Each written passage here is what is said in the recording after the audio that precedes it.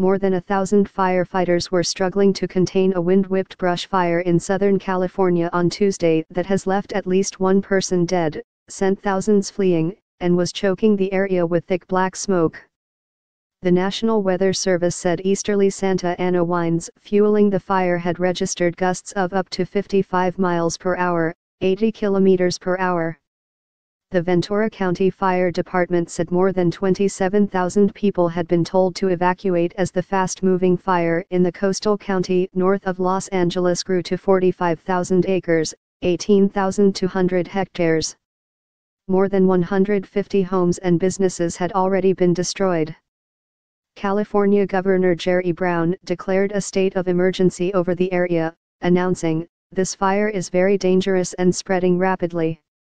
It's critical residents stay ready and evacuate immediately if told to do so."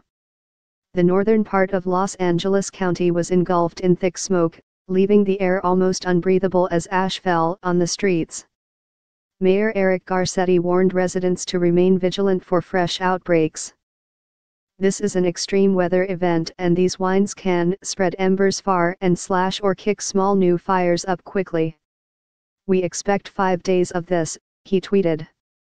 A Red Cross evacuation center which had hosted 600 people Monday night was expecting that number to rise to around 1,000 by Tuesday, spokesman Fred Mariscal said. Lexis Deloney, a 20-year-old caregiver who had brought her 2 young girls, aged 1 and 2, said she had only 45 minutes to evacuate after returning home from a 12-hour shift in the city of Ojai, an hour-and-a-half drive from LA. "I am making sure they are eating, drinking, having fun, playing with them," she said, as a man dressed as Santa Claus arrived, much to the delight of the youngsters. This image obtained from NASA Earth Observatory shows smoke from the Thomas Fire, Top C, in California blowing out to the Pacific Ocean on December 5, 2017, along with smoke from the Creek and Rye fires, Top R.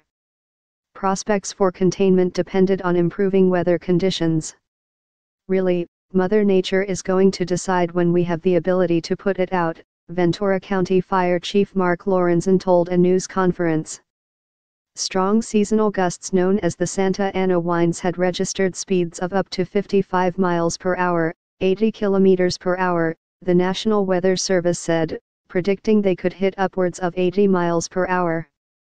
"The fire is pushing quickly towards the city of Ventura," Lorenzen said, and has reached the eastern city limits. The oceanside city has a population of around 100,000. The fire chief said 1 death had been reported. As the individual was evacuating from the fire, the car overturned, he said. Authorities said more than 1,000 firefighters were currently fighting the Thomas Fire, a blaze captured in apocalyptic images with flames sometimes taking on the appearance of a volcanic eruption. Fixed-wing aircraft and helicopters are expected to attack the fire at daybreak, the Ventura County website said. 2 other large blazes broke out Tuesday, the Creek Fire, which has so far swallowed 11,000 acres, around 4,500 hectares, and the more contained Rye Fire, spread over 1,000 acres.